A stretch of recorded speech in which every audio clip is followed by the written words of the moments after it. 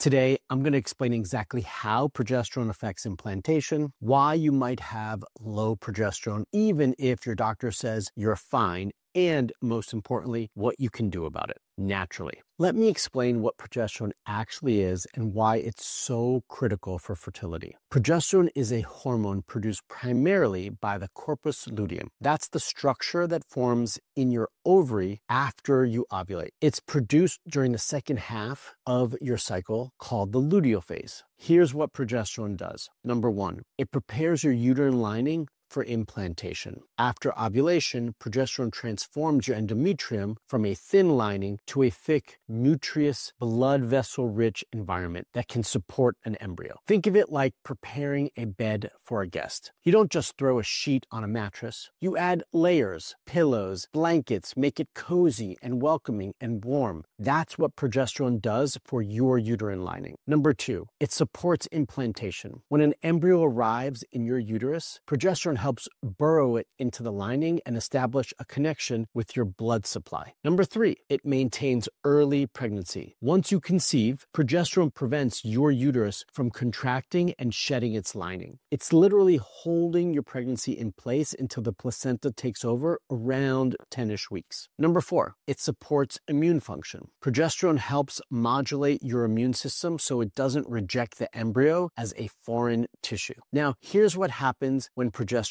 is low. Your uterine lining doesn't develop adequately. It might be too thin, not receptive enough, or lack the proper structure. This is called a luteal phase defect. When this happens, an embryo either can't implant at all, or it implants but doesn't have the support that it needs to survive. This results in either a negative pregnancy test or a chemical pregnancy, where you get a brief positive test, but then start bleeding because the pregnancy couldn't be maintained. I had a patient, let's call her Maria, who came to me after 6 early losses. 6 times she got excited seeing a positive pregnancy test, and 6 times she miscarried within days. It was heartbreaking. When we tested her progesterone comprehensively throughout her luteal phase, we discovered it was consistently low, peaking at an 8 nanograms per milliliter when we really want to see it at least at 10, but preferably at 15. And that's for optimal implantation. We addressed her progesterone naturally through the protocols that I'm going to share with you today, and we also used bioidentical progesterone supplementation. She got pregnant on her next cycle and carried to full term. She now has a healthy